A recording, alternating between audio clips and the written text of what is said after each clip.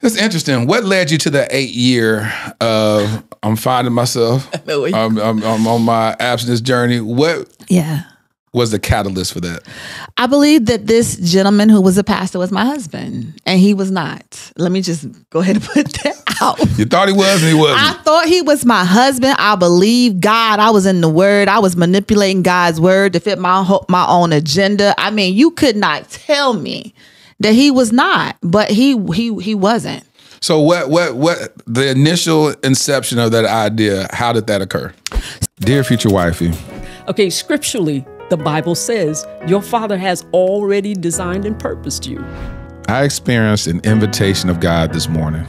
So you got to become an elite decision maker. Elite decision maker. He said, because you are one fleshly decision away from losing it all. Etched in my mind is what true submission to Christ looks like. I gotta maintain that secret connection I have with God. I'm so full and don't want to belabor this letter. And I understand how important it is for men to disciple men, because if I didn't have that, I wouldn't be where I am today. I've traded worldly pleasures to live a God-centered life. The encounter I just had, I just need to rest in it. Help us to be considerate, creative, and courageous lovers. I love you. Your future hubby.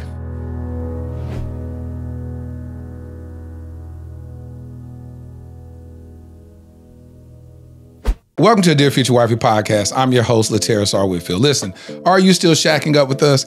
If you're still shacking up with us, can we get a commitment? Hit that subscription button and subscribe. Make sure you turn on your notification bell so you'll be notified about upcoming episodes. And while you're at it, I want you to visit the description and sign up for our mailing list. We have some exciting things coming up, and I want you to hear about it before the world hears about it. As a matter of fact, next month we'll be launching our program, Identifying You. Make sure you go to identifyingyou.com. That link is in the description so we can talk about these things that's going on in these relationship streets so that you can identify you, so you can find him. Find the person that God has designed for you by dating strictly by core values. It's an amazing program. Make sure you go visit the website. Well, today I have a good buddy of mine. So I met this queen about 3 years ago when I was able to take part in her program. She has this amazing platform called Comministry. And so we did this live taping of Comministry in Atlanta at the gathering spot. And it was so much fun. I love this woman. She's a amazing thought leader. She's transparent and vulnerable. So without further ado, welcome to the Dear Future Wifey podcast, my homie, Chanel Scott. What's up, Chanel? What's up? What's up? Well, you here now? I am here. You here now. See, I'm a future wifey. Yeah, you're a future wifey. So the reality is this. You know, I know you've been wanting to come on the podcast. And sometimes people feel like different seasons, like even when I do live, some people be like, well, why didn't you call me to do a live? You're in my city or whatnot. I choose people specifically for, I call it the cast. Like my background is a director. And so when I will put plays together, I will pick specific people that I believe would be a great ensemble. And so you're one of those people that I need to talk to personally. Okay. I wanted you on here so we can talk, not on the panel, but just me and you and chop it up, because you're an amazing host and now you're on the other seat. Yes, I am. So, Chanel. Chanel. So you said something interesting. We had a conversation recently, and you said that once you turned 50, you felt the shift. Yes. And you just celebrated your 50th birthday back in May. Yes. What shift did you feel? Wow, just certain things that I'm just not going to tolerate. Just in terms of how I navigate relationships, how I move in life, my relationships, whether it's romantic, whether it's platonic, just certain behaviors just not going to be tolerated. Do you feel like in the dating market, because you've never been married before? No. Have you ever been engaged? No. Never been married, never been engaged. You have any kids? No kids. And so you're the woman that I get a lot of DMs about. I have women that say that, you know, they're in their 50s, pushing towards 60, no kids, never been married, never been proposed to, and they've grown a little hopeless in these dating streets. Where do you feel like you are at? You know what? I'm actually content in my singleness. I do desire to be in a relationship, but I do want it to be the right relationship. I mean, I didn't get to be 50 to settle. Of course. Right? One of my biggest fears is settling for the wrong person and then walking into a room where you see Mr. Potential and you're like, dang. If I had just waited one more day, then I could be with, you know, who I want to be with. So I'm willing to wait. Do you feel like he's out there?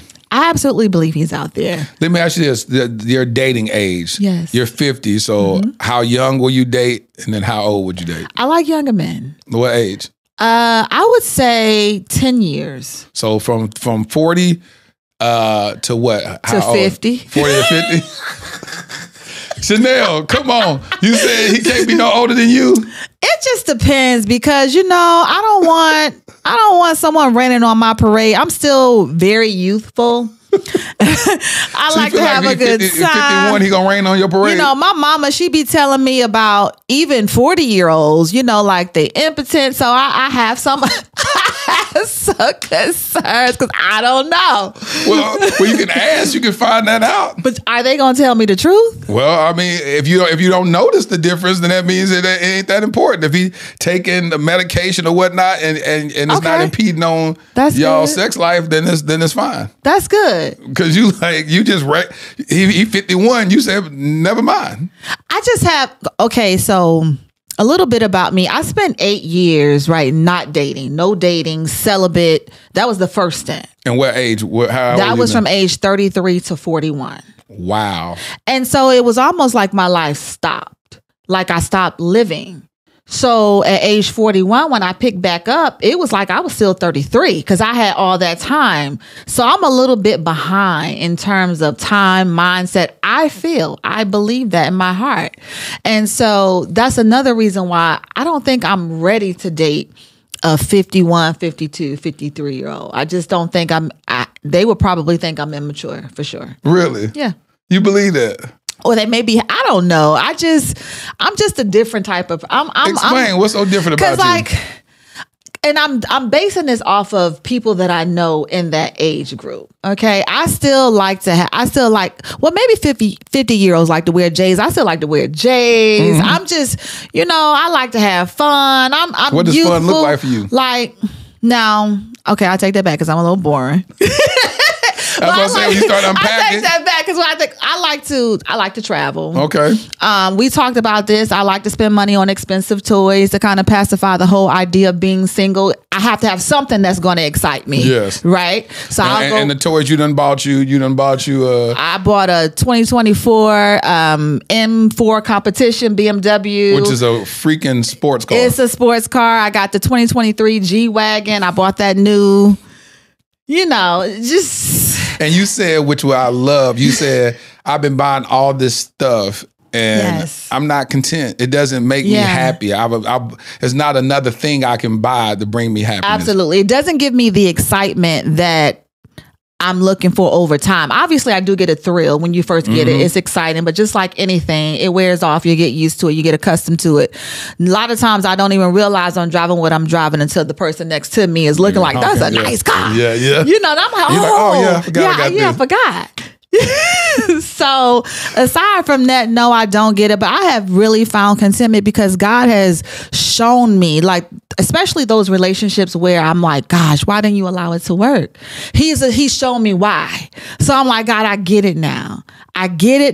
And I'm willing to wait on you because if you had allowed me to have that back then, it wouldn't have worked out. It probably would have ended up in divorce. And so I'm cool. Me and God, we cool today. I can't always say we've been cool, but we cool today.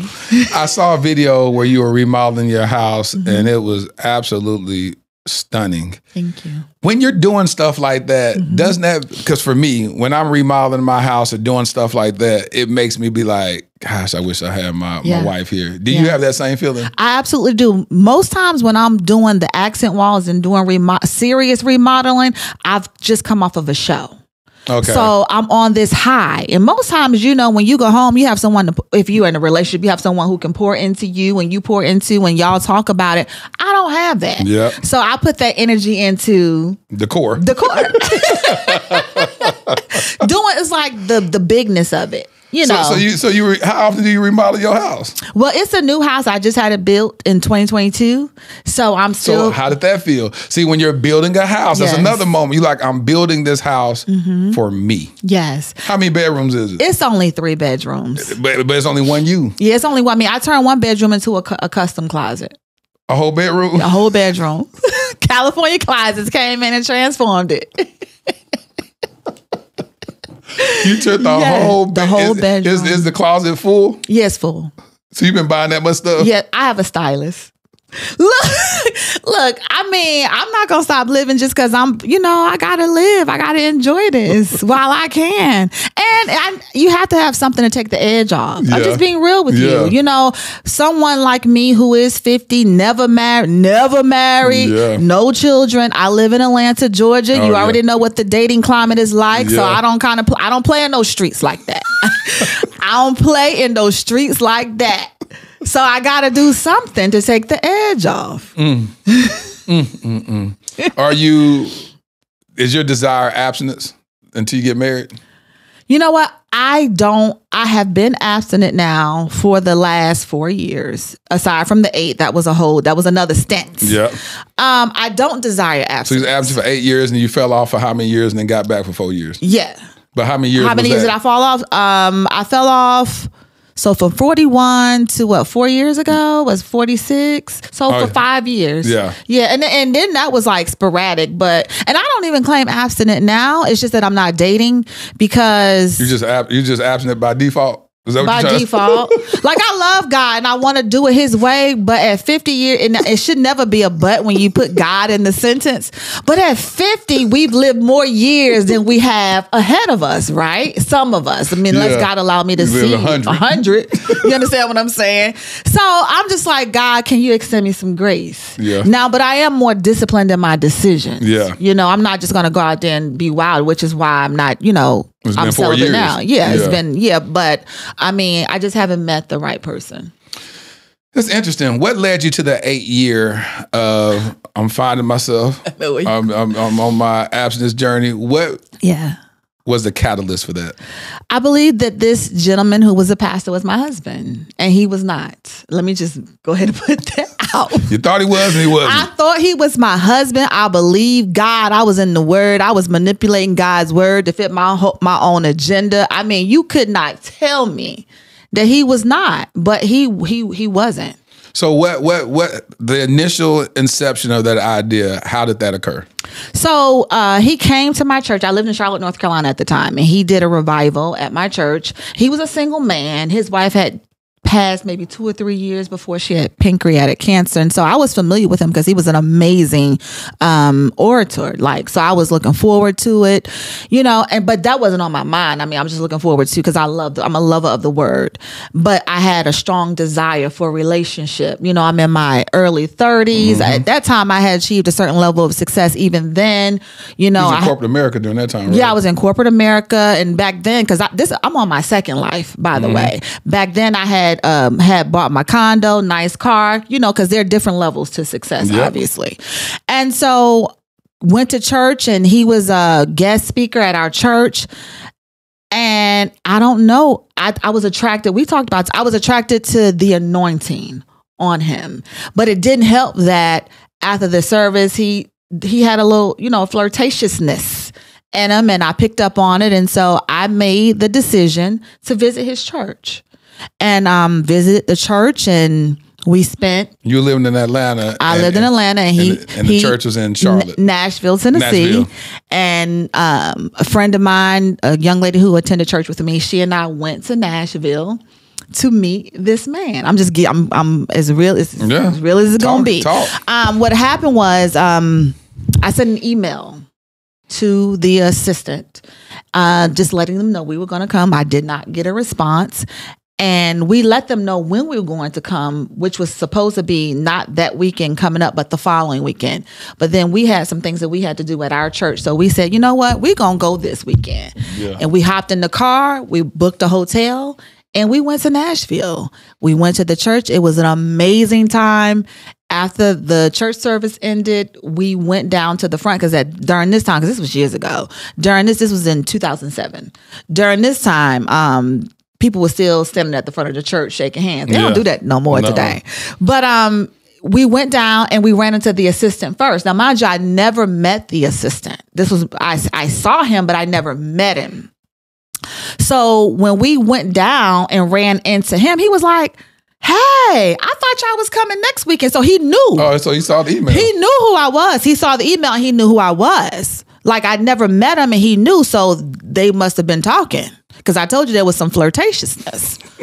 And so we explained why we came that Sunday. And then we went to the pastor and he made a joke about us playing hooky from our church, and it was just, real small talk. And then that was the end of it.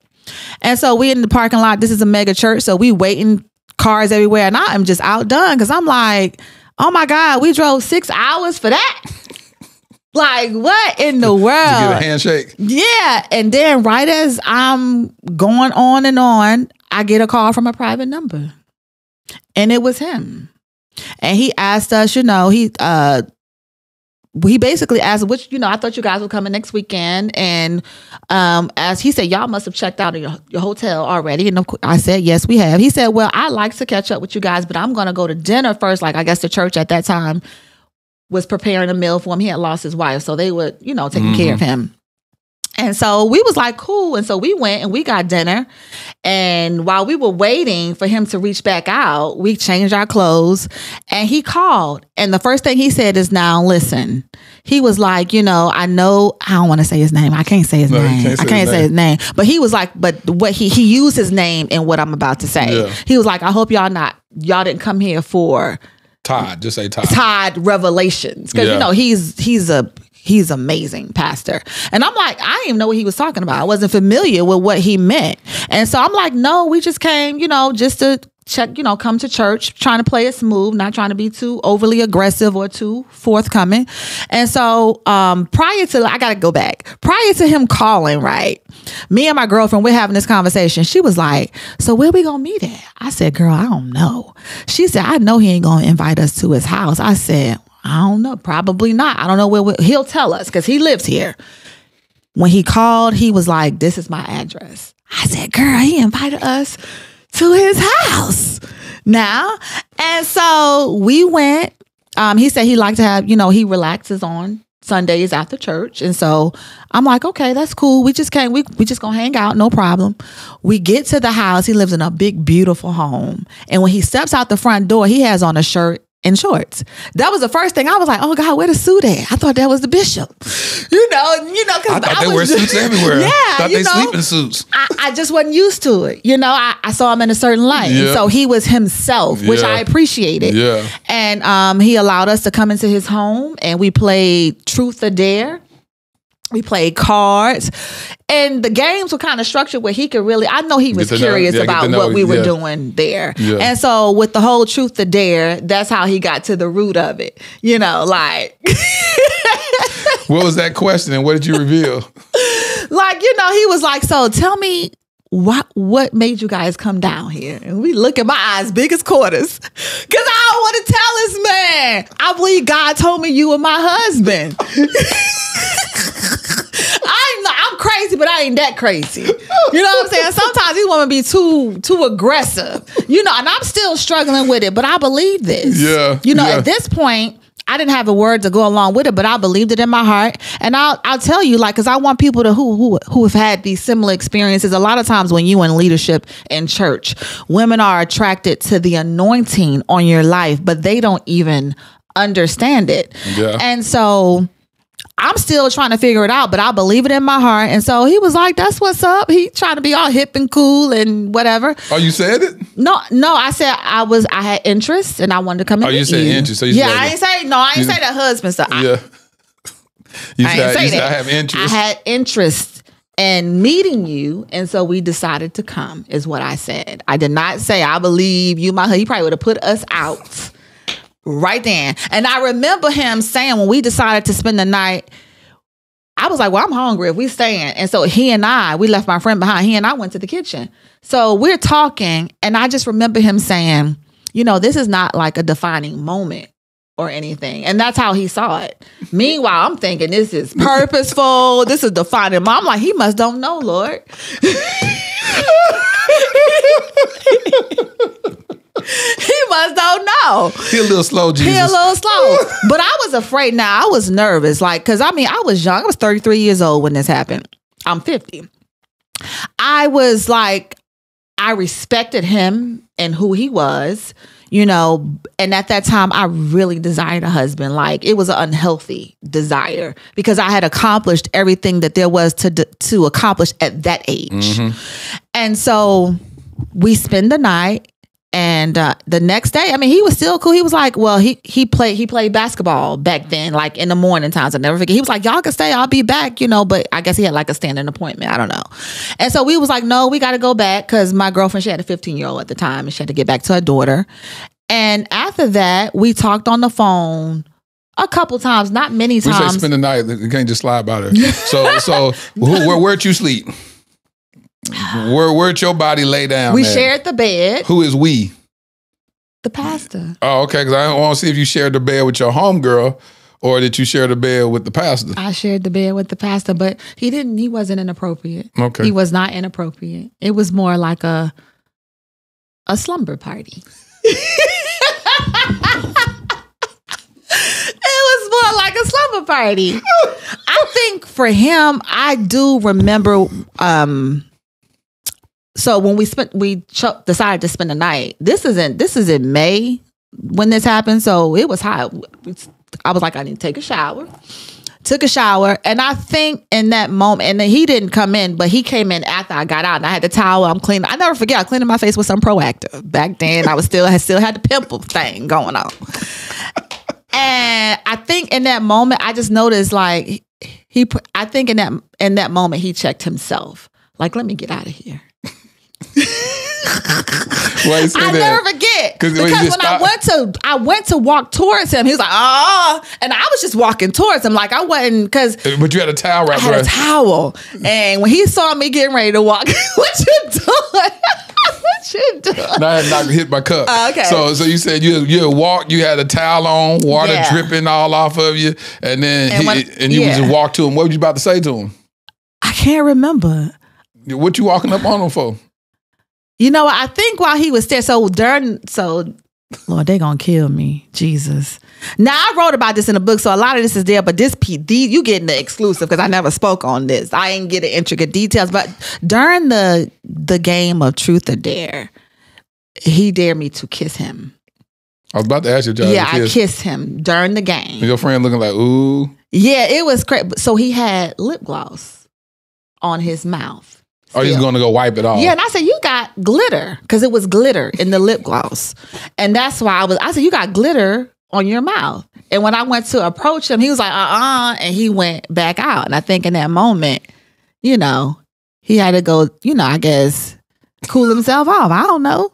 So I don't know. But in hindsight, he was just having a good time. Yeah.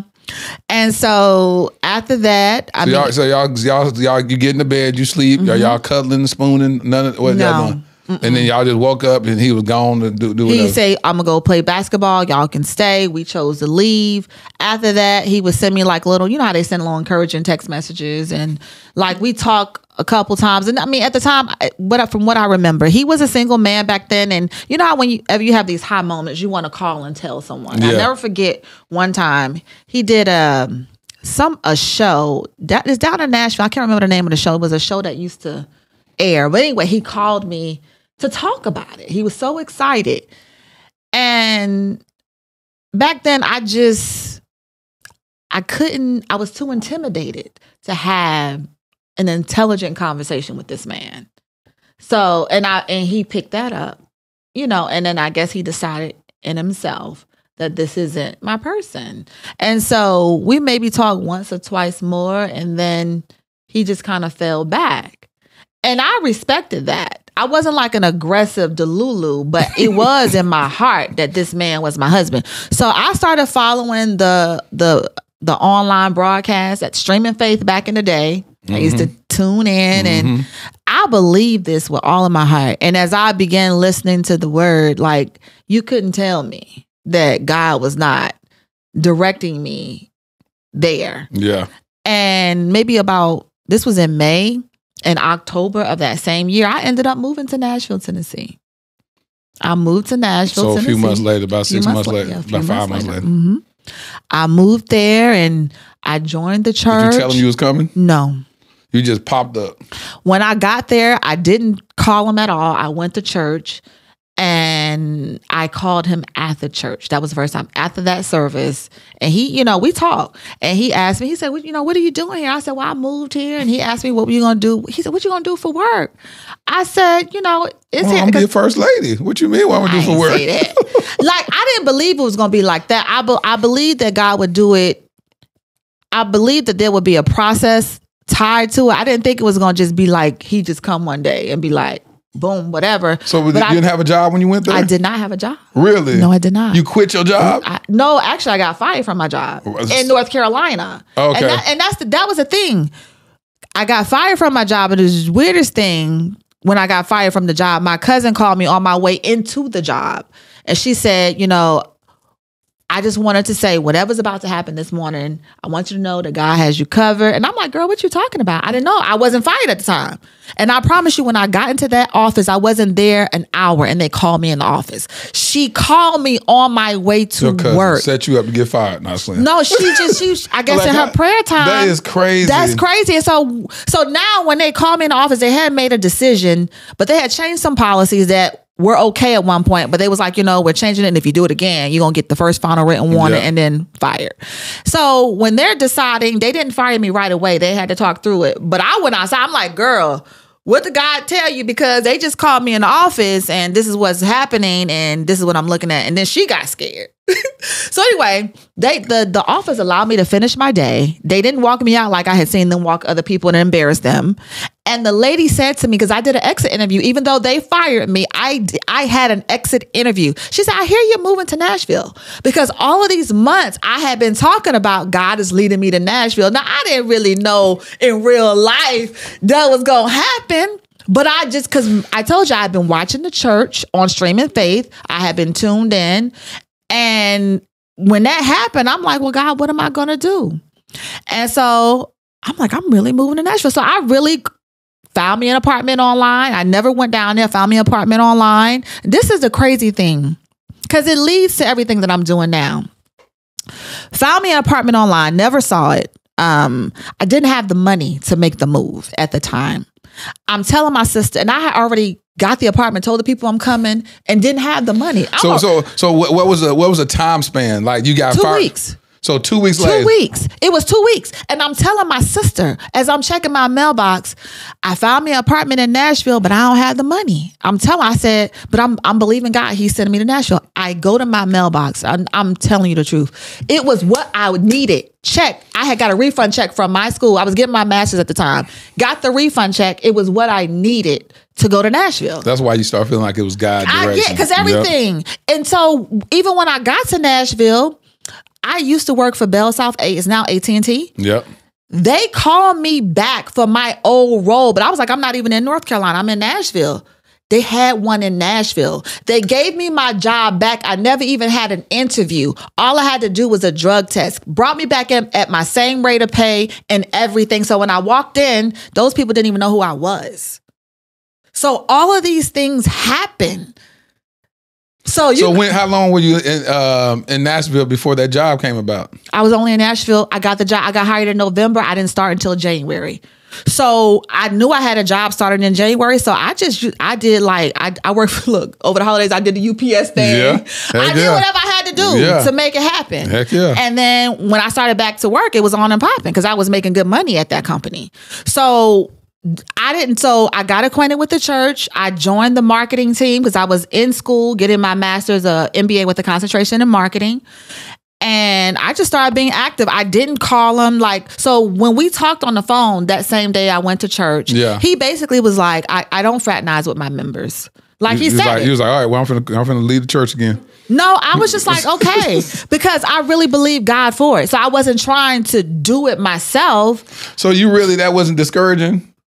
It was discouraging, but I believe God. I never was looking for him to do it. I thought that I didn't know how it was going to happen. But you knew it was going to happen. But I knew that I was in place and it was going to happen. So this story is so crazy. So I was there. I never talked to him anymore. I talked to him maybe one time, maybe 2 months after I got there. 2 months after I got there. And he basically was very clear on, he's in a different, I'm in a different season of my life. And, his circle is small and he was trying to be nice and extend grace and essentially back off. There's for lack of a better word. He didn't say that, but I got the picture and I never called again. And so this was December of that 2007, 2008. When I never forget, I was going to my marketing team meetings weekly and the people started talking about the pastor had a girlfriend. So I'm listening. And I'm like, what are they talking about? Don't they know? I'm his girlfriend. But they was talking about it. And I would just sit and listen. I never said anything. I would just listen. And lo and behold, he met a woman and they were engaged within 2 months. And I watched them marry. Did you go to a wedding?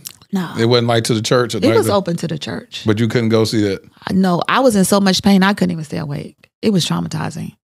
It wasn't traumatizing because of it not being so, but all of the changes and adjustments in my life, moving from North Carolina to Nashville. I owned my home in North Carolina. At that time, I had released my house into a bankruptcy. When I got to Nashville, just trying to pull all the pieces together, I filed a Chapter 7 bankruptcy. They liquidate everything. And I just reaffirmed the debt on my car and I was free and clear. And I was able to do it in that 2-month time period where I didn't have a job. I knew I had a job coming in January. That was smart. But I did it. My attorney let me do it in that little span. So I got rid of everything. I had a clean slate. Yeah. But then now I'm in Nashville. I don't know anyone. I don't really have any friends. I have these people at church who I serve with, but I really can't be transparent with them because I don't want them to be judgy and, isolate me or treat me funny, which eventually it did come out. We'll get there if you want to hear the whole story. Of course I do. Yeah. So. Of course I'm nosing. Yeah. So. Just want you to know that. All this is entertaining to me. Yes. Well, for 2 reasons, and I'll just put a little commercial break in here. It's because I know that there are women out there that watch my podcast, they DM me, and they have imagined life with me, then told them they're convinced that I'm their spouse, and I haven't even had a conversation with them before. Or maybe I've had a conversation with them and told them, hey, kind of leave me alone. Leave me alone. And I'll say stuff not like the pastor told you. I'll say it's very clear. I'll be like, listen, I'm not your husband. Get that out your head. I think something's wrong with you. Stop doing that. That's weird. And then they still don't get it. And so, and I can understand, at least you had a semblance of a relationship, an encounter with the guy. Y'all talked, y'all did that. He brought you to his house. That's very intimate for somebody to bring you to their home. At least that's what it means to me. And I can just imagine for him, based on his notoriety, he just ain't bringing different people at the house. So I can attest that I would be with you on that thing to do that. The moving part I felt like, of course, that's jumping the gun because you just decided, no conversation, you're going to move there. And I understood why, because you say, I'm going to go here for ministry purposes, I'm going to do this or whatever, because I believe God is going to do this. And I'm not going to orchestrate or force it or try to say, hey, I'm thinking about moving here, trying to get him to weigh in on your decision. You're moving by faith. Right. And that's where it gets real tricky. It gets real tricky because when I moved there, obviously I'm not the only one. I'm new to this. It was so many women that believe that man Are you was hearing their them husband. saying that? Yeah, I met a few. I sat next to one lady in the congregation. She was like, God just led me here. And she moved there too? She came to visit. She didn't move. She came to the church to visit. I worked with another one who moved from Alabama. Said, me and him, we have an assignment together. I said, this some ugly curse.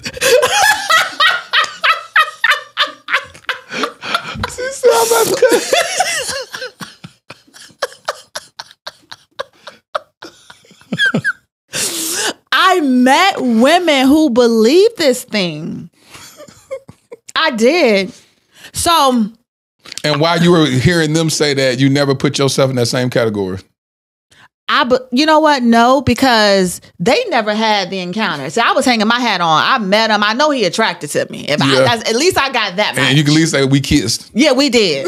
Yeah, at least one time. We did.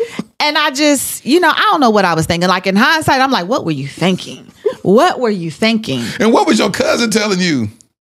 You know what? Me and her wasn't even talking at the time. By now, I don't even know. I can't remember. So when you told her, when she went and visited the church with you, what did she say? This was the girl. That wasn't my cousin. This was just a friend. The cousin that gave me the word about being fired, she lived in Atlanta. She wasn't the one that went with me. Oh, you wasn't telling her what was going on? I wasn't telling her what was going on. Oh, okay. And you say that's who you've been talking to, the prayer ask warrior. her when I get home, like, girl, what? You didn't advise me properly.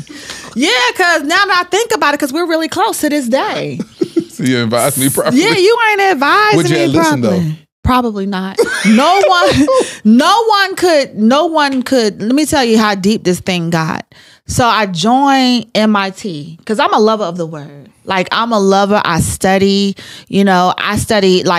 I transcribe the word because I understand there's a word for the house, but there's a word for me. So I slow it down. To this day, I do this. So I can hear the Holy Spirit minister to my spirit.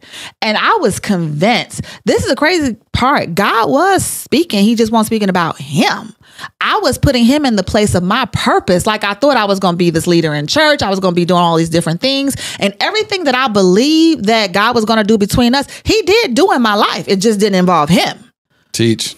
And I got the exposure that I needed by joining that church and joining that ministry and serving. I got everything that I need that I utilize in my I got 2 shows. I got 2 shows. Everything that I learned there, I implemented. That's where comministry come from. The whole platform, because he used to do a women's night out and a men's night out with the women and the men, and he sometimes would slide a little bit of himself and talk about how women were believing that he was their husband, and I'm like, and he would say, and I never forget this one time he said, let me just put a pause in it. He says, have I ushered anybody in this church, because it was a room full of women, down to the front of the church? Like as if to say, if I've never done that, then I don't know why you would think that you are my wife.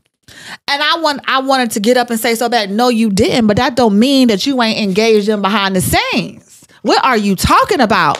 And I was like, gosh, like you talking like you ain't had nothing to do with nobody up in here, and you know you did. That's the part that used to got me. That would have put me out the church because it ended up coming out. What did? The whole situation with me, because what happened was I never had any problems at church. I was respected, appreciated in that ministry because I wasn't all out. You know what I'm saying? But when he got married, all of a sudden they start getting cautious and treating you like there was conversations going on behind the scenes. And what happened was I had signed up for MIT, went through their process and got accepted. Ministers in training, got accepted. So it's called MIT at their church. It's MIT at their church. Okay. And I had become very close with a young lady who is now, she's like a minister there, like, over like a particular department that they have at the church. Rihanna, I want you to Google what church has a program called MIT so we know what this pastor is. Not playing. Yeah, crazy. So I shared with her because she was my friend what I believe. Right. Like I shared with her. Well, she went back and told the person over Christian education at the church what I believed. So the lady over Christian education went to him and was like, hey, we have a person who has been accepted and this is what I've been told. You know, do I have permission to go and have a conversation with her? And he gave her permission to have a conversation with me. And we sat and we met. They didn't shun me initially. We sat and we met, and she said, Chanel, everything that you say and sound believable, except he married. Because at that point, I was like, I don't care if he married because I know God told me before he even got married and whatever. I did not, because I just you felt like he was gonna divorce his wife. I was so strong-headed. No, I didn't know what was gonna happen, but it didn't change what I believed. I had no clue. So they told me I could not start MIT. But what they did do was she had me, it's kind of like she kind of took me under her wing, and it says they probably was watching me. I ain't no fool. I'm not crazy, but I would meet, because no fool. You ain't crazy. You know what I'm saying? I would go because I loved the word. I loved it. So it was okay. So I would go and meet with her. Like they had 4 services, and I would meet with her like the first service, and it was more like a mentoring thing. But I knew it was like more of a watchful eye in a sense. And so that's how that piece played out. And so after that, I left Nashville. My lease ended on my apartment because after that, they got married. Like I did kind of, I had my doubts and I didn't like my job anymore. And during that time, so for this whole season, you wasn't dating nobody? I didn't date anybody. You was saving yourself for him? Yeah, because I came there for that purpose. I didn't come to Nashville because I wanted to live in Nashville, Tennessee. I came there for a reason. You understand what I'm saying? So came for my husband. I came for my husband, and I believed it. So I left for about 3 months, and I realized that I went home though, and I hadn't been home since I graduated high school. And home for you is Atlanta? New Jersey. New Jersey. So okay. I went home and I was like, this ain't it. So I went back to Nashville. And this time I went back, I didn't have a place. I had mentored. This is where it gets crazy. I mentored some young girls, and one of them, she and I, we just really had a close bond. And I was like, and I never had an issue finding a job. So I'm like, I'm gonna come down there. I'm like, can I come crash with you? I'm gonna crash with you for about 2 weeks, find me a job, get my spot. Because that's how I used to be a flight attendant. So I know how to move. You know what I'm saying? Like you, yeah, I know how to move. You bold. You just move around and no fear. I've been, been good life, So when I moved down there, I decided that I wasn't going to get a job, that I was going to just serve. So I literally, and they gave me an assignment where I went out into the community because I had the marketing degree. By now I finished school, and I literally was their advertising director.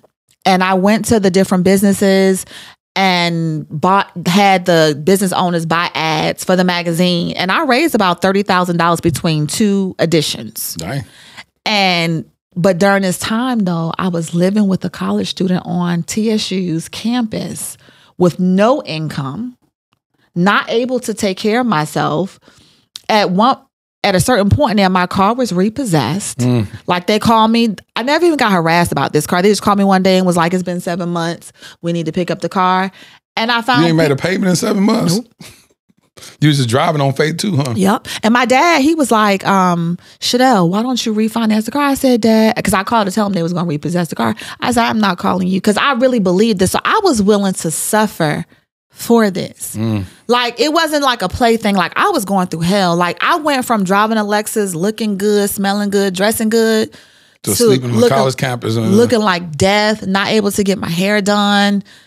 It was so bad. People at church, like this one gentleman who, he just knew me from church. He would walk up not thinking he wanted to shake my hand. He would put money in my hand secretly because he knew something was wrong because my appearance had changed. He saw you before. So drastically, right.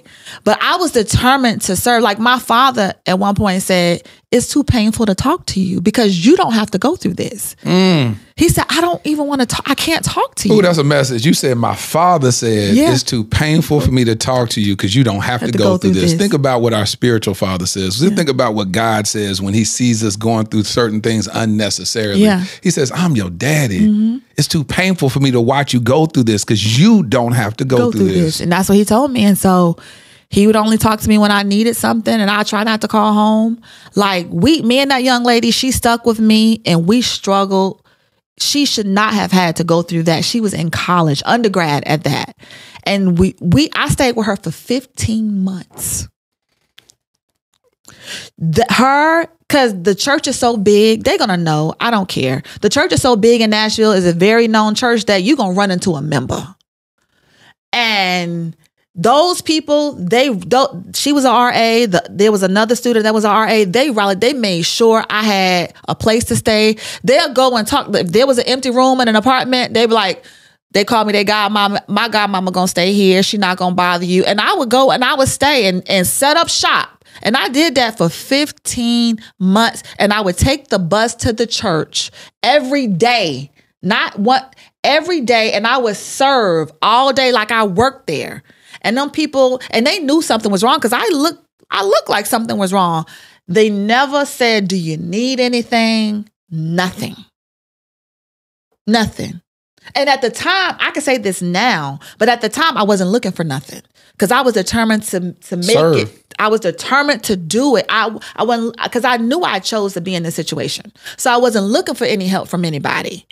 But they never, and then they would ask me to stay late. And I'm like, if you want me to stay late, I'm going to need a ride because the bus going to stop, And then when the one guy, he took me home, he took me to the college campus.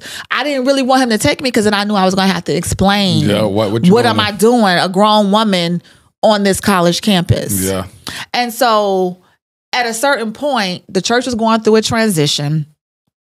By now, they know because of the MIT. So it's no secret to leadership. But they're not bothering me. But then when my responsibilities started to grow, I got called. They told me, Chanel, we want to talk to you. The church is going through a transition. So I'm thinking, oh my God, they about to offer me a job. Because by now I've lost my car. I'm taking the bus. I don't have any money. This young lady who is in school, she's taking care of me. Basically, we sharing ramen noodles. There'll be some days she didn't eat or we break it in half. Yeah. It was bad. It was extremely bad. So I get on the bus. I'm like, oh my God, they're going to offer me a job because I've been serving, working. No. The pastor, he had the human resources director call me into an office and ask me they wanted to know if I still believed that he was my husband. And if I had said yes, they were going to relinquish me of my responsibilities. The human resources director, what I loved about him, he didn't take a side. He was just in there to hear. And he is the one who told me. Because when he started questioning me about it, I took him all the way back to when I was at the man's house. I said, let me just, if you're going, because I never thought you was going to bring me here to ask me about my personal life because that did happen outside the church. It didn't happen in the church. Yeah. Y'all asking me about something that did not happen here. Like me and him have never had any level of engagement at this church. So for him to bring it in the church, let me just go ahead and fill you in because I know he didn't. And so I let him know. And by the end of that conversation, he was like, I respect you so much. He was like, and I said, you know what? I don't. He was like, he said, I've been directed to relinquish you of your son. And I told him, I said, no, I don't believe it. And I lied because I knew. But by then, this is the part, it had been 2 years. I lived in Nashville for 4 years. Oh, wow. This wasn't like a couple months. I lived there for 4 years with this erroneous belief. But I'm thinking by now, it's 2010. Clearly, they ain't thinking about me because I'm not doing anything. I'm not threatening. I was in so much pain just watching his wife be elevated and celebrated because, they celebrate you when you come into the church. You know how it is. Yeah. And so I never forget, they during the time where the members greet each other, like at the beginning of the church, I was holding somebody's baby. She came up behind me and started playing with the baby. I couldn't understand that. I couldn't even face this lady. So you never had to worry about me rolling up on her. I couldn't even stand the sight of her. And I said, why is she? Why? And I never spoke to her. I never said anything. So I think that may have been alarming because she may have said, this person doesn't even talk to me. Yeah. She doesn't acknowledge me. I even ran into her at the church office one day while I was working, and I walked right by her because I couldn't. I mean, that's a lot. I know it to sit there and, my life literally was falling. I lost everything. Everything. At what point, what happened? What happened for you to say, I heard wrong, I felt wrong, like you said, this erroneous thought that you had. When did that take place? That took place after I had to move back home. So what happened was my uncle, he got married, and I went to his wedding, and I packed 2 weeks of clothes to go to Jersey to his wedding. And when I got there, I knew I was not supposed to go back. Why? Because the struggle was hard. Like, there were times where, God, he always showed up for me, but he definitely allowed me to go through. And so you still never had a job, that second stint? Nope. Didn't have a job. I never forget, I called myself, I just believed God was going to do something supernatural. I never forget, I moved, I packed up my car. I didn't even tell the young lady because by now, me and her are not even in the same room. I moved around several times. At one point, we were in the same room, and the person that's over the RA that actually works for the school, they even allowed me to stay there. But then it got to a point where I think another student was complaining about this person, and they included the fact that I was staying there. Like, that wasn't the problem, but they was just trying to throw everything wrong. Yeah. And so then she said I had to leave. So but I moved into an apartment with some other young ladies, like I said, packed up my car, no call from nobody. Like, I thought God was packed up your car, you got your car again? No, this before the car got repossessed. Okay. Yeah. Packed up the car, went to the park because I had nowhere to go. I didn't want to be a burden on her anymore. And I was just hoping that God would show up. I was still believing something was going to happen with this man. And I was in the park until like 1:30 in the morning. And I said, I cannot believe I've got myself in this situation. And that young lady called me, and she called me God Mommy. God Mommy, what are you doing? I said, I'm in the park. She said, come on back. I go back. And so I stayed with her. Like, at this time, the car hadn't been taken. So this was like maybe 6 months in. When I finally left, my uncle was getting married. I packed up 2 weeks of clothes. And when I got to Jersey, by this time I had been with her for 15 months. I knew I could not go back. This was in May. I couldn't let her go into another. This was she was going into her senior year. Right. Couldn't let her go into her senior year dealing with that. So I stayed in Jersey, and I ended up staying it's crazy. Okay, so let me back up. Stayed in Jersey. I was in Jersey for maybe 9 months with my mom. It was very rough because I come from a long line of strong women. They didn't understand what I was going through. My grandmother, my mother, they were very hard on me. But you never told them that the thought about I did. Oh, you did? I did.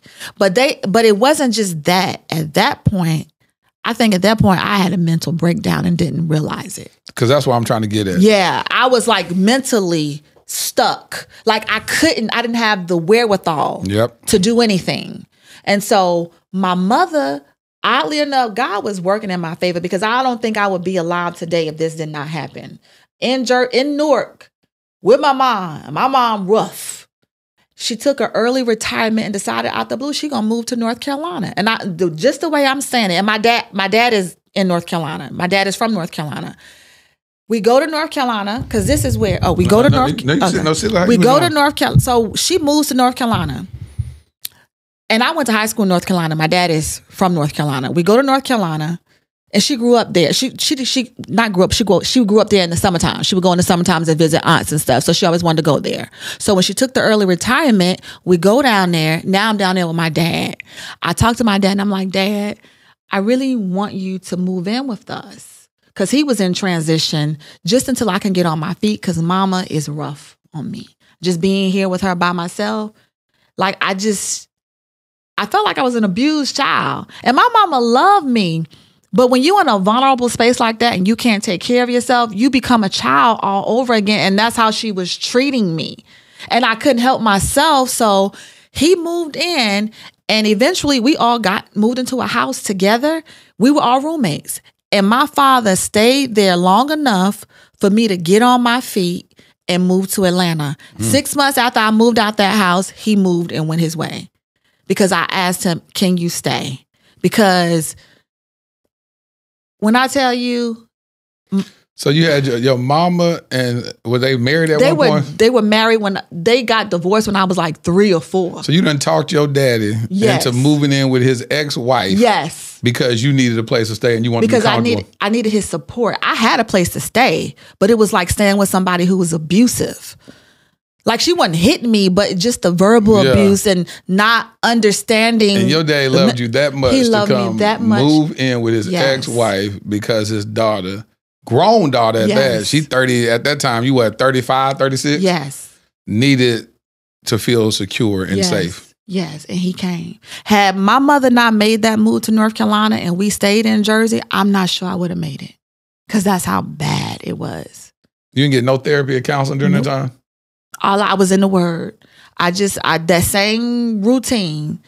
And that was my anchor because I ain't have nothing else. I had lost everything. Because when I left Nashville to go to the wedding, remember I told you I took 2 weeks of clothes. Well, everything else I own, I left with her. Do you know that girl transported my stuff wherever she went for the next 4 years? Until I moved to Atlanta. And then I drove to Nashville to get my stuff. And by then, I didn't even want it. I took it straight to Goodwill. That's a solid friend. Where is this girl at? You know what? Shout out to you for being a solid friend. Her name is Jasmine. I will say her name. Shout out to you for being a ride or die friend. That's an amazing friend right there. Yeah.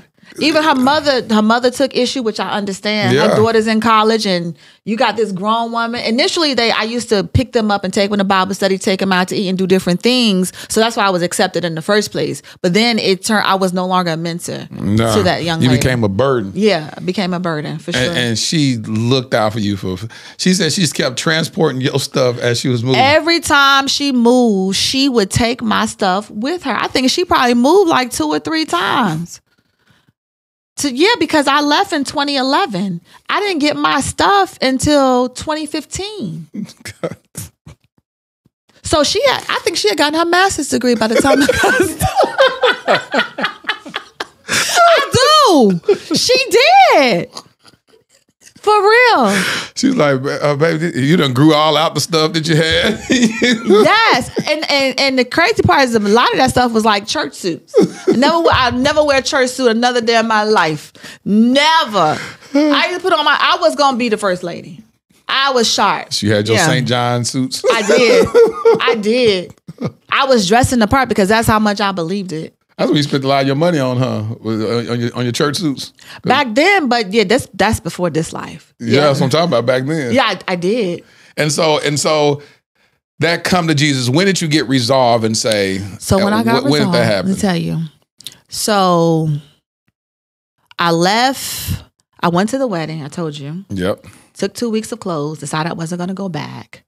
My mama really had to step in and take care of me because I didn't have anything because I left everything I owned there. I did one more magazine with the church, but we did it over the phone and online because I was still serving at the church. This was even after they called me in, and because I believed. This time, what put the nail in the coffin was this last time.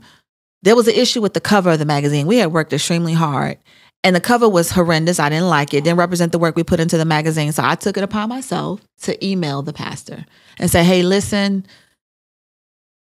We're trying to get the cover situated.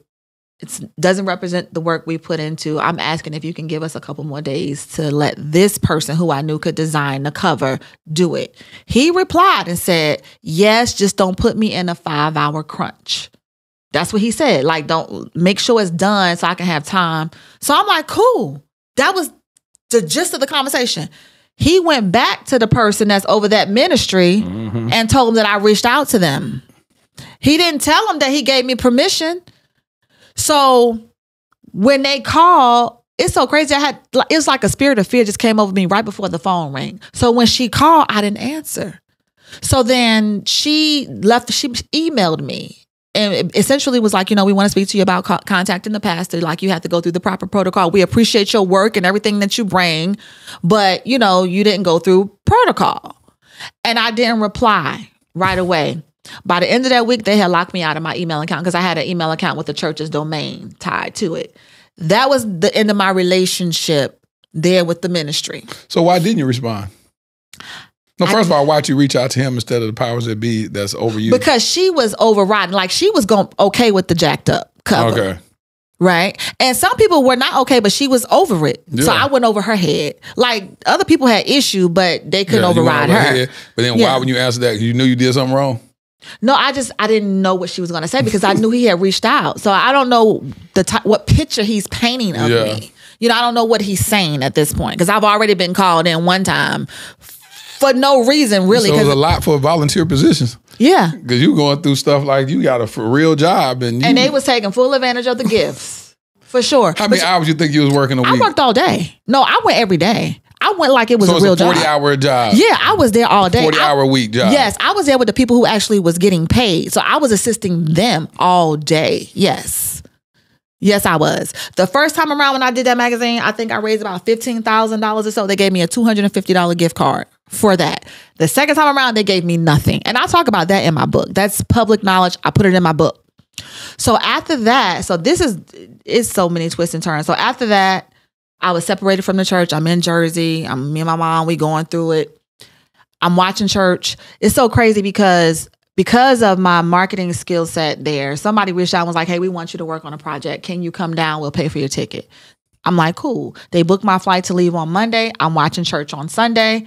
They get up and talk about someone was accusing him of spiritual manipulation. I'm getting ready to curse again. This was on the news. Like, this was on the news. Somebody come forward saying that they had experienced the pastor, they being taken advantage of. And I never believed it. This man, he like, I'm not saying he perfect, he's a man, but it was around the time when his wife was pregnant with their first child. So you know how that happened. This woman pregnant. Now all the women who believe he was a husband, now they coming out with craziness. Yeah. He did this to me, whatever the case may be. And it was a horrible time for them. Like horrible. I'll never forget it. And I said, they don't think I had, because they said there was 4 more other women who came forward, but they wasn't publicizing who it was. This is on the news. Like I went Googling because he addressed the church about the allegations. So I'm like, oh my God, and I'm coming this week. They're going to think I had something to do with it. I had nothing to do with it, for the record. I had nothing to do with that.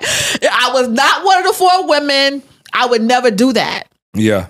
So I go to Nashville and I go to Bible study that Wednesday. And I just felt like people was looking at me who had knowledge of the situation because it had only been 6 months since I had ended my relationship there. But I was just there for Bible study, but I was there working on another project for someone. And I believe this because I suffered through my mistakes. But I also believe that God allowed that too because I was mishandled for sure. Because I wasn't someone who was being inappropriate or that's just not my style.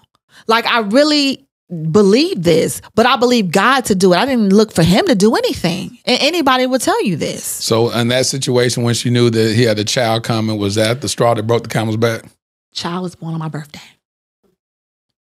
Child was born on my birthday. And that's why I know that was only God is the giver of life. Born on my birthday. So I knew the pain. That's what broke the stronghold. Initially, when I found out a Twitter tweet came through on the phone, and it was whatever announcing the birth of the child or whatever. It was morning time, and you know how when you get shocked initially, there's no response, and I was already getting up preparing to go out with my grandmother for my birthday because I ain't had no money. She was gonna take me shopping, and when I got into that shower, I let out a scream so loud. The pain just hit me so hard, but that was the start of breaking that stronghold. And by now, I moved to Nashville late 2007. This was 2012. This was 2012. For 5 years, you felt like that. 5 years. So that was a start. And then I ended up getting a job in North Carolina where we were staying. Saved up my money. It wasn't even maybe 9 months, and I moved to Atlanta. First of all, I want to thank you for sharing that story in detail. It can't be easy to share something like that because especially the way social media works is you'd be like, that girl crazy. Mm-hmm. Who does that? And if we're honest, a lot of times, we believe certain things. Yeah. I was very transparent in a podcast, even from a more simpler state, believing that this particular woman was my wife. And, I have to tell the world that you know, she ain't my wife, and it didn't work out, even though we were dating and we were going through counseling and all that. What I believe, because it's the thing that we can put that's in common with you, is that it was signs, it was confirmations, it was, I felt like I heard God say exactly what he said. We was tracking the confirmations with 26 of them, but it still hadn't materialized as being my wife. Right. And so it's the same thing with you. It's from the basic level of believing that you heard God for something. And truthfully speaking, even if that was the case, people still have free will. Right. So I can't even say that God didn't say that. All I can say is that, you know, even for me or for you, is just saying that the other person has free will to decide or not to decide to walk down the aisle with you. And so that's how I like to leave that at people who start believing stuff that the person ain't even having a conversation with you, never had a date with you, you don't even have their phone number, and you believe in that. I think you need to take that to God. Please take it to the altar. Amen. And take it to your therapist. Amen. But what would you say to other women or men that may be feeling, when you look back and you reverse engineer it, where you say hindsight is 20/20, what do you see that, and I heard you recalibrate certain things as you were saying it, but in summation, I want you to tell me, what do you think, what would you say to somebody that believes that? God is practical. So there was nothing there in terms of he and I. You know, even turn this mic. Keep talking. You're like, no, don't turn. Even after I got there, over time, because I was there for years, you know, there was nothing practical. God is very strategic as well. So explain when you say practical. Somebody that's illogical may not even understand what practical means. So explain what practicality means. If you're a believer, first of all, I only believe that you can have authentic relationship with Jesus Christ through his word, because he is the word. So I did have the word and he was speaking, but I just manipulated it and made it fit what I wanted to fit. I wanted a husband, but he was saying, before I give you the husband, you need to get in purpose. So I was operating in purpose, exercising those skill sets when I was on the marketing team. He was doing that. He strategically, because everything I learned there, I put it into my business that is successful, right? I'm sorry. So, yes, please. So that's the one thing. Get you out of the way. Get what you want out of the way. Get out of your head. Yeah. You know what I'm saying? Yeah. You got to get out of your head. Like me, I wanted what I wanted. And there were moments while I was there where I tried to entertain the idea that I was wrong, but I couldn't because I had lost so much already. That's good. I just couldn't go back. That's good. You know, and then you were fully invested. And yes. You said, I can't cut my losses because that means I probably gave up on God too soon. Just like you said at the very beginning, and say that if I settle for this and then I see somebody with potential that could potentially be my husband, then I settle too soon. So I gave up so much. And I know God wouldn't allow me to go give up all this stuff and to come from all the way here and go down here without seeing a miracle take place. Yes. That's good. How do you, when you look back at that situation, have you forgiven yourself from being that young 32-year-old girl that made that decision? Just this last year. Good. I didn't even realize I hadn't forgiven myself until I was in another situation and I noticed how rigid I was this time, because I was like, I could never make that mistake again. And I had to do some self-evaluation. I said, you haven't forgiven yourself. That's why you get so aggravated and so irritated. You know, and I had to forgive myself, but it was very hard. It was very hard to forgive myself for doing that, because I'm going to tell you something. People talk about people who commit suicide. They say, oh, they're cowards. There's nothing cowardly about that. It crossed my mind several times, but I didn't have the strength to do that. A person who do that, I don't call them a coward, because how? Because if I could, I would. I didn't have it in me to do. Just looking at my life, living on that campus, living in the dorm, day in and day out, no job, eating ramen noodles, not believing this. I'm in a strange place. I don't even have support of family. You know what I'm saying? My car getting taken. I ate mustard for dinner one time. On what? I just put it on my hand. And it sounds comical now, but you couldn't just eat it out of the spoon. You got to put it in your hand. It was a squeeze bottle. I didn't. You know, you just squirt in your mouth. I didn't do it. Were you I dealing just did it. Did you have a psychotic break during that time? I think I did. I never got formally diagnosed, but I think I did, because you know how you want something so much, you would drive yourself down trying to get it. And that's what I did, because when I finally gave up on it, I had done everything that I could do. Everything that was in my power. I had came to the end of myself. I had to literally come to the end of myself where there was nothing left, because I'm a very determined and persistent person in my nature. If it's there to get, I'm getting it. Yeah. And that's I'm a hustler. So that's why when it was time for me to get back on my feet, it was nothing. I didn't have a hard time getting back. I just had to redirect that energy and focus into something positive. How long did it take you to get back up? It took me, so I moved to Atlanta in 2015, and I started ministry 3 months out of being in Atlanta. And then I was there. Ministry it'll be 9 years old in September. Okay. 9 years old. And I gotta just speak on this, because I lost everything when I got here after working. When I got to Atlanta, worked temp jobs. I was determined to get a job in my field, which was marketing. Couldn't get a job, ended up going into banking. I did banking from 2016, and then I worked for Comcast for like a year, but I worked a regular corporate job all the way up to 2021. So from 2016 to 2021, I worked a job. God introduced me to a business I did during COVID, me and my sister-in-law. I won't get into the details of it, but we launched. She showed me how to do it. I had to get my customers online. I went to Facebook, built my customer base. You didn't do that. It wasn't that blessing tree, was it? It wasn't that pyramid. No, I own a software. I own a gaming software. You remember what they was doing during COVID? Yeah, they was trade money. They was doing all that. Get $200. I said that is a Ponzi scheme. Y'all over here lying to people. Yeah. I said, Lord Jesus. I own a gaming software. So I own a gaming software. She connected me to the distributor. Now, the key to being successful, you got to have players. You can have the software all day long. If you ain't got no players, you ain't making no money. Yeah. I built my group in a month, because that's how thirsty I was. When I tell you, I had just started a new job at Chase Bank.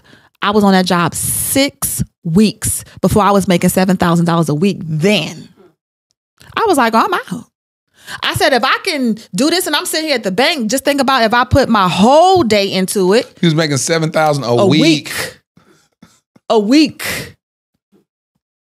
After leaving Chase Bank, I have made $90,000 in a week. That's how God blessed. He was like, here, you want your stuff back? Here. I ain't back. That's way more than back. Whole life. Shoot, that's more. That's called a 100-fold. He changed my whole life, just like that. And overnight, literally, like whatever credit card debt I had, gone in 30 days. I was ordering the car. Look, by month 4, I was ordering a AMG GT 43. Went from a car getting repossessed.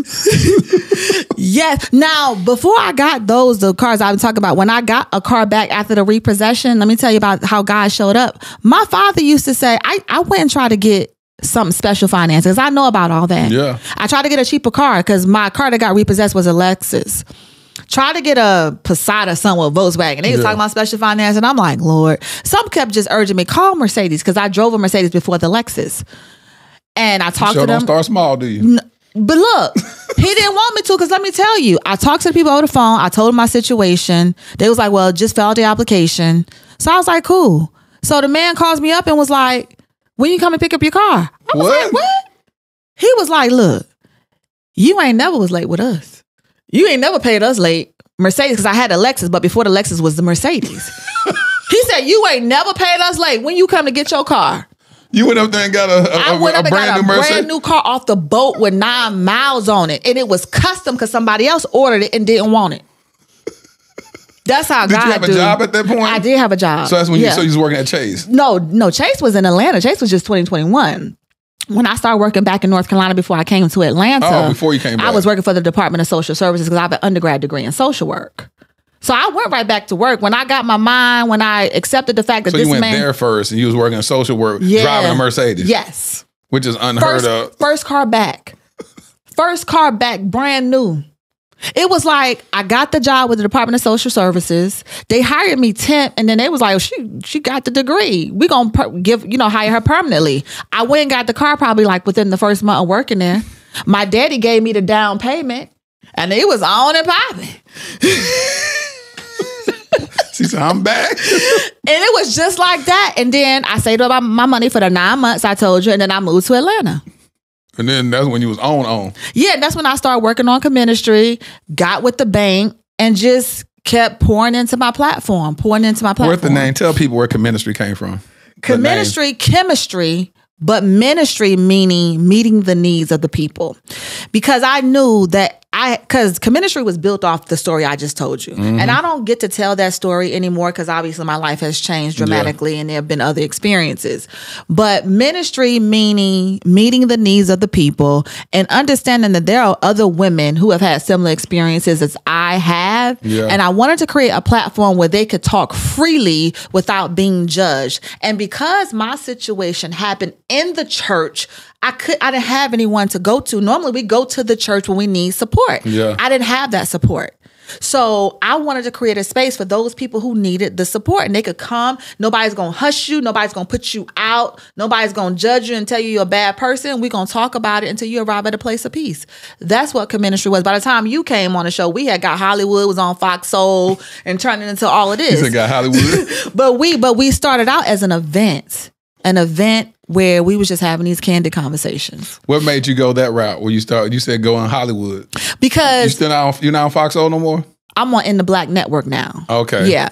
So I was not the face of ministry. I was just the creator behind it. My cousin who I talk about and another gentleman who was a relationship author, they were the face of it. Oh, you just produced it. I just produced it. But when I watched it, when they did it the very first time, I'm out in the audience, I saw a television show from the very first time. I knew it would be a television show. And I just kept pushing. I love when our pain produces a platform. I love it. It's because like you said, out of that embarrassing situation, that heartbreaking situation, you said, I can't be the only one. Yeah. And so you created an outlet, a platform from other people to be able to share what you wish was afforded to you while you were going through it. And you said, listen, I want to create a safe space for other people that's trying to get relationships right, that's trying to figure this thing out. And I applaud you for doing so.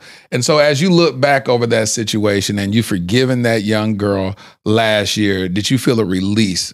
Did you feel something lift up off of you? Yes. Like I finally... Because because I'm in the Word, I will always hear, if God didn't give you that, then you just imagine what He has for you. And I never understood that statement because I thought that was the epitome. Yeah. I didn't think it could get any better than that. And now that I'm out of it completely and I'm able to look back at it and I see how I was just going to be living in, I was trying to live vicariously through somebody else's gifts and not tapping into my own gifts. That's good. And God put me in a position to be able to execute on my own vision. Yeah. And my gifts and not have to live, in somebody else's shadow. Yeah. So I found contentment because I understood why. And I'm like, I'm not even, and then for real, we don't have anything in common. And when you really look back at that type of stuff, and that's what I'm saying. And when you get back, or when you look back at that situation, are you so fully healed that if he and his wife got divorced, you wouldn't be like, no. Here's my chance? He's not like, I told you, the attraction was to the anointing. So he ain't anointed no more? Wasn't, no, he's still anointed. He's very much anointed. Yeah. But he's like, that's not my person. Good. You know what I'm saying? It's just not my person. Have you been through therapy since all of this? I went not for that. I did have a relationship therapist some years ago. I didn't find it helpful. Why? What happened? I mean, we talked about fundamental principles in terms of attachment styles and different things like that. But aside from that, I didn't get anything. I'm not saying that I shouldn't go now because me and my partner, we just had this conversation not long ago about therapy. You and your partner? What partner? My business partner. Oh, okay. I said, when you get somebody, you just said you ain't got nobody? No, my business partner. Okay. We just having candid conversations. Say business partner. Business partner. You're blocking yourself when you say, I'm sorry, guys. Me and my partner. Me and my business partner. We were just having a candid conversation about relational things, and we talked about therapy. And because of my experience, I said I would have to vet someone out. Like really vet them out to see. You talking about the therapist or the person? The therapist. Oh, okay. You said you'll vet them. No. Now you talking about a person to date. That's definitely going to be like, I'm in a whole different space now. I've found, like I said, contentment in my own life. I'm not looking for it because that was the problem. I wasn't happy. And this is another thing. A lot of times, you'll hear the term, no, do you love yourself? And you instinctively say, yes, I do. But no, you don't. Yep. You can look at your decisions. You can look at how you allow other people to treat you and tell whether you really love yourself. Teach. So I had to look back, and the truth of the matter was I wasn't happy with my own life. There was something missing that I was searching for in someone else, when in fact I found it in Jesus, but it took some time. Let me ask you this. Mm-hmm. Now, since you've achieved a certain level financially, mm-hmm. does it make you more discriminative on how you date, or based on the finances or the income level and bracket of the guy?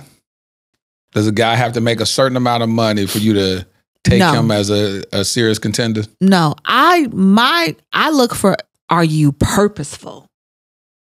Like, you got to be purposeful. You got to be chasing that. You got to be a visionary, because you're going to get mad at me because I'm always creating. You're going to be like, you're gonna get frustrated with me. So I want somebody who is secure in who they are, and I want them to have a plan and what it is that you're trying to accomplish and achieve. Because I don't need you trying to rain on my stuff. If you just content where you are and you ain't trying to grow, then I'm probably not your person. Because I'll create something, we'll put it out, and I'm on to the next thing. So you saying that you don't care if he's making a lot of money, not he can, make an average salary. Yes. As long as he's in his purpose, yes. happy, thriving, helping to support you, mm-hmm. not raining in your parade, then you good. Yep. That your money becomes his money, our money. It's all in one pot. Because I ain't always had this money. I'm only 3 years in. What has it changed? You feel like it changed a lot about you? Or if anything, what did it change? Because now you got options. You got choices. You driving in cars that people looking like, how'd she get that? So it's a different world. I don't beat myself up anymore if somebody doesn't choose me. It's like, I know I'm good. If you don't like me, that's on you. That's your problem. Did the money do that? I think it gave me, it built my confidence. And it's not the money, but just the options of being able to move more freely. Yeah. I mean, I did more of what I wanted to do in terms of my purpose. And that's what gave me the confidence. So the money gave me the freedom, but it was me being able to operate in my purpose and do more of that gave me the confidence. So I know what I bring. So if you don't want me, that's just your problem. So that's just what it is. Chanel. Thank you. Thank you for your transparency, your vulnerability.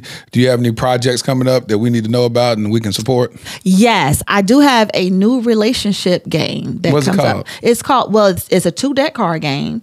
And one deck is dealing with healing journeys, navigating past pain and trauma. And the other one is exploring intimacy, conversation starters for couples on sex and relationships. And the healing journey, the navigating past pain and trauma, is so that you and your partner can talk about some of those past experiences. So if you're triggered, they can know how to support you. Good. Especially someone like me, a lot of the stuff, I don't not talk about it because I'm trying to hide it. It's in the past. Yeah. But there are certain things, because I have dealt with a tremendous amount of rejection. If there's anything that I would call out on myself as a flaw, it would be, I'm thinking, oh, they're not accepting me or they're rejecting me. So I created this card game so that we could create a space where we could talk about these things freely, and have open conversation. Has it come out yet? It just came out. We just released it on Sunday. You say y'all releasing this Sunday? What day? It came out this past Sunday. Why you ain't got? I got you one out there. Well, we could have had it sitting on the set. Goodness! Yeah. Yes. Brianna, you want to dig in the Gucci bag in there? Yeah. It's a purple box. Yeah. Let me see that. Yeah. But and so this will run in September sometime, and so you have released it August. What's the date? It was released on August the 25th. August the 25th. Mm-hmm. Man, I'm just so proud of you just being a go-getter. You know what I'm saying? Let's get these cards right here. Yeah, this right here. Relationships matter. And then the topic is on the other side. And that's just my sample box. But exploring intimacy, conversation starts with couples on sex and relationships, healing journey, navigating through past pain and trauma. Love it. Love it, love it, love it. And then that sex one, people be getting hooked up because they find a person attractive and everything look good on paper, but then they can't fulfill each other in the bedroom. So that's just kind of built to. So where'd that come from? Is some stories you've heard about all that or what?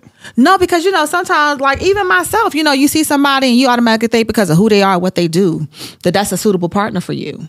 And then when you become intimate, you find that maybe you're not into what they into, or they're not into what you into.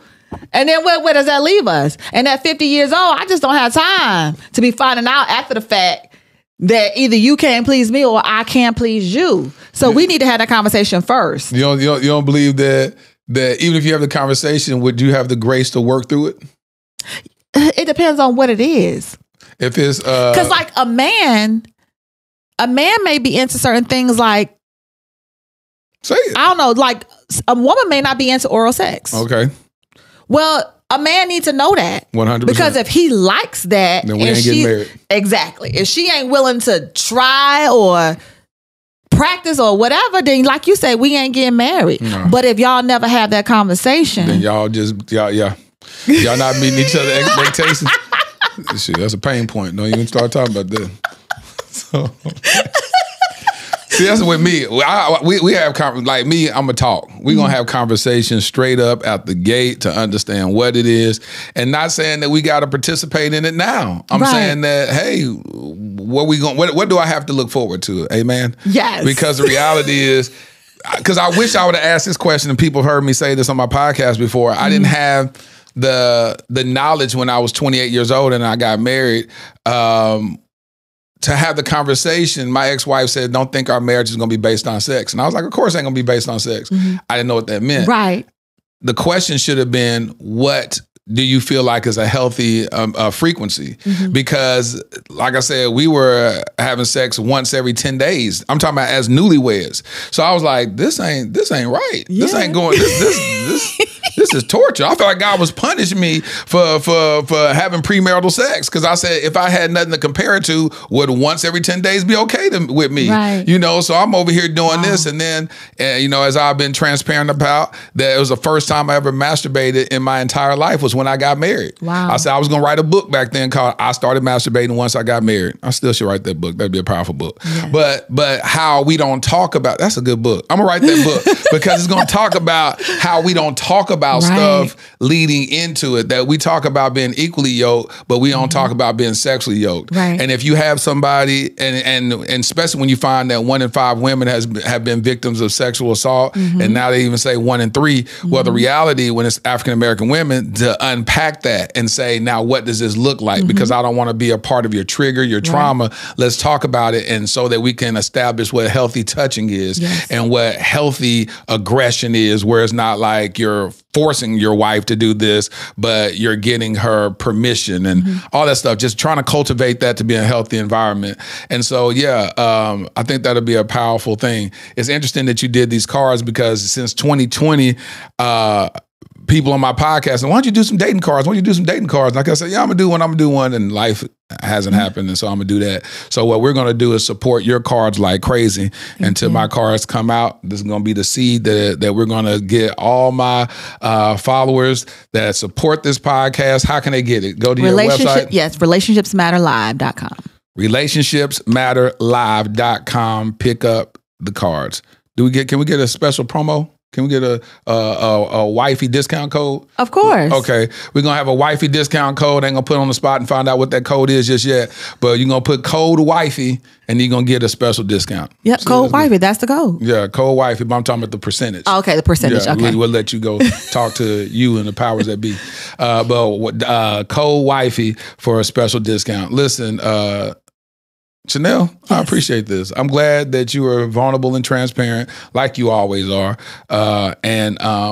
Before we wrap up, I do want you to touch on this. Mm-hmm. You talked about how age, that when you turn 50, you didn't touch on this at the very beginning, but when you turned 50, you felt like talking to certain guys, it begins to be a deterrent by your age. You kept saying that you'll see people, because like they'll think that you're younger than what you are, but 50. Touch on that real quick for the women that can identify. The energy shifts. Like a guy could be attracted to you. I told you the story about this gentleman who invited me to his birthday party, and I knew that he had a wife, so I found it weird that he reached out to me specifically and was like, "Hey, come join my birthday." So I'm like, "But I'm gonna go," because he invited me, and he had done I had commentary at an expo, and him and his wife participated on it. So I'm like, "Okay, cool." I invited him out. He came. He invited me. I'm gonna go to the party.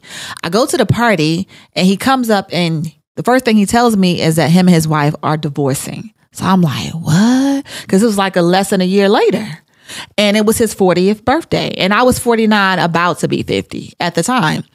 And so I noticed that he was showing me special attention, making sure I had a seat and, just how men do. And we began talking, and he said, "So Chanel, how old are you?" And I didn't say it first. I said, "How old do you think I am?" He said 40. I said, "Add 10 to that. I'll be that in a couple months." And when I tell you, it was almost like, "Okay, then, well," and then he goes, and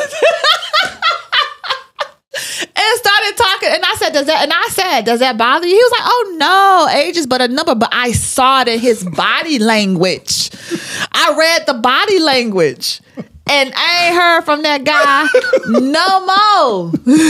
He said, "Age ain't nothing but a number, but hey, I'm gonna need that number to be younger than that." That's what he said. So, and I like younger men, so I had no problem with him being 40. Yeah, you just don't like, you discriminate against older men. See, that's your problem. Cause do they even know how to still? But coming up, I guess they even know how to still dress and look nice, and do they? So you tell me you don't see nobody 50, 52, 53 that not dress? There are some rare ones, and maybe that's what you can do to help them. See, Laterras, you forget that I'm 50, never married, no children, 8 years of celibacy, another 4. I ain't got time to be teaching nobody. Yes, you do. Nothing. Because he got time to teach you. So the reality, he gonna teach you something about you ain't never been in a long-term relationship like that. Then I think about in 10 years. 10 years is a long time because I remember my 40th birthday and it seemed like it was forever ago. So I do realize, but I'm like, in 10 years, I'll be 60. That's scary to me. And it's only scary because I feel like I haven't lived my life full yet. I haven't lived fully. So this is what I want to do to encourage you. Okay.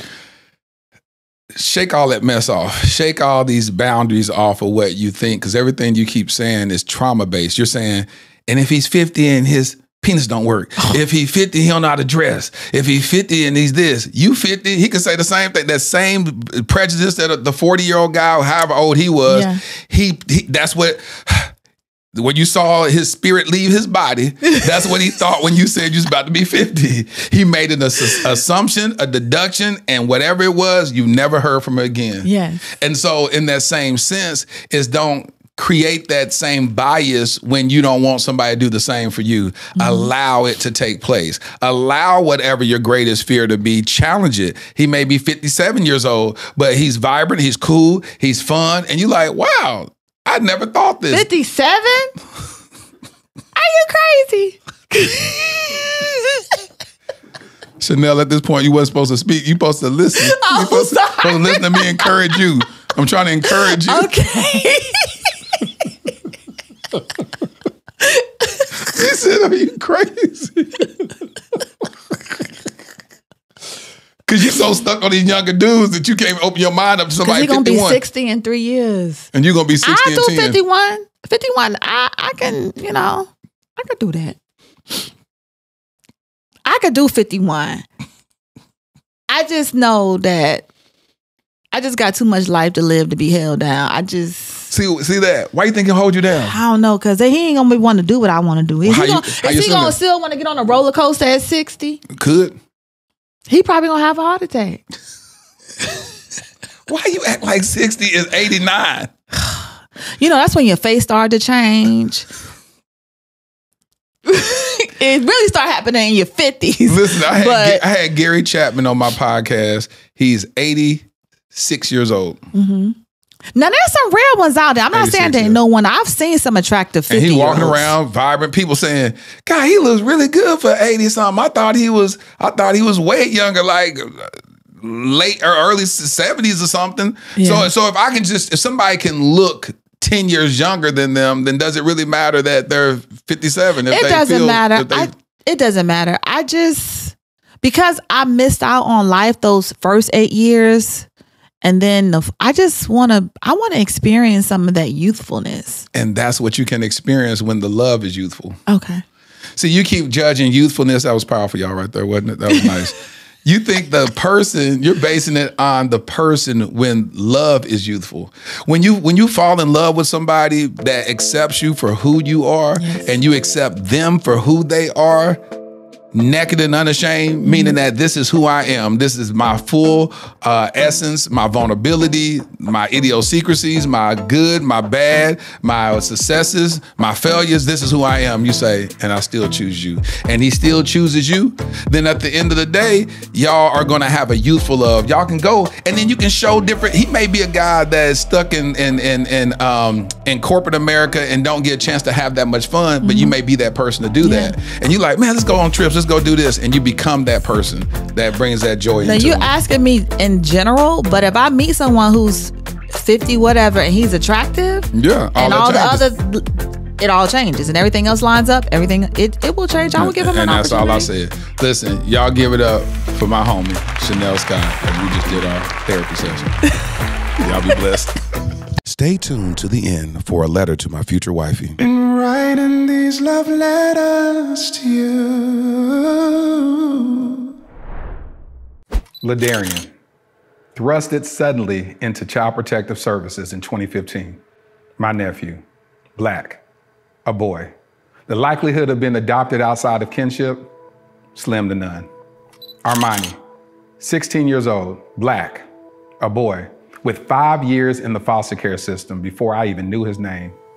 The likelihood of ever being adopted, yep, you guessed it, slim to none.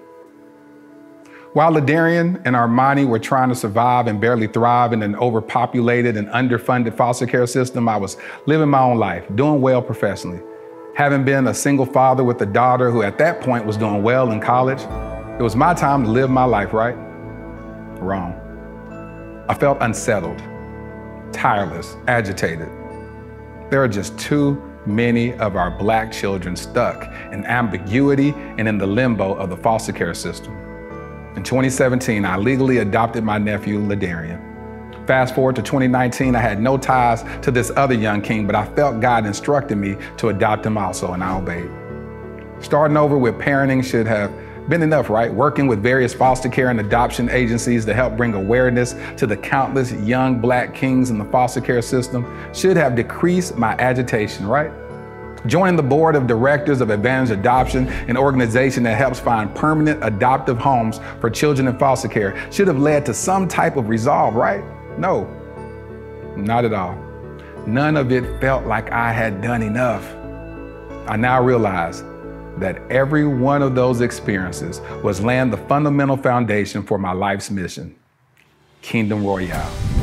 Kingdom Royale will be a luxury, state-of-the-art home for foster boys. Our first location will be in the Dallas-Fort Worth Metroplex. We will utilize the whole person approach that instills identity, empowers them to advocate for themselves, and enlightens them regarding new perspectives and limitless options that they thought were impossible.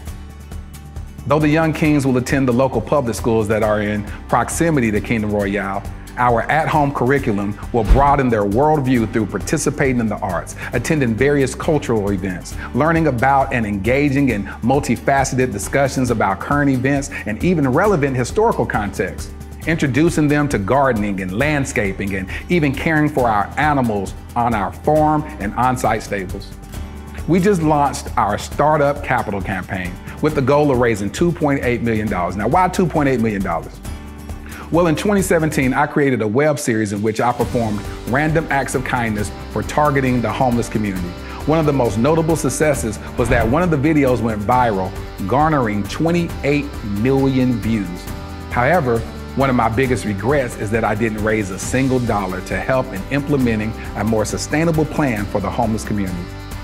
So throughout the years, with much remorse, I reflected on not maximizing that moment. I knew if at that time, just 10% of the viewers donated $1, we would have raised at least $2.8 million that could have really established long-term support for the homeless community, or at least started a long-term initiative to do so. This is my do-over.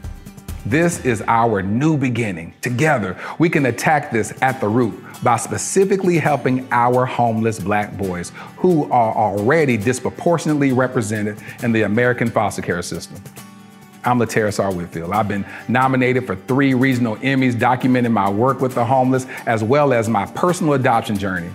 Despite those accolades, the greatest award for me is truly providing the infrastructure for a transformed life.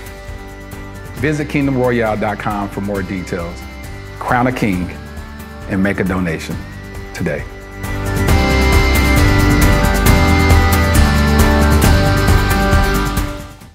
First of all, I just like to thank Chanel Scott for her transparency and vulnerability. I love it when I get guests on the podcast that are unadulterated honest or unadulteratedly honest, whatever.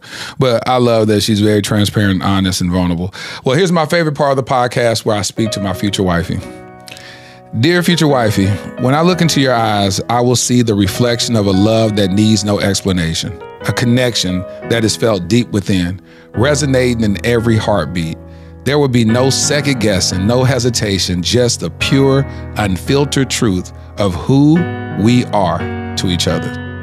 Our souls will speak the same unspoken language, where words are not needed to affirm what our hearts already know. Together, we will stand side by side, hearts aligned, with no doubts, no fears, only the beautiful certainty that you are mine and I am yours forever.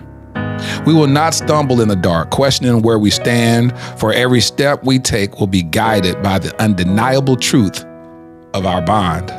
Our love, like the morning sun, will rise with purpose, clear and bright, casting away all shadows of doubt.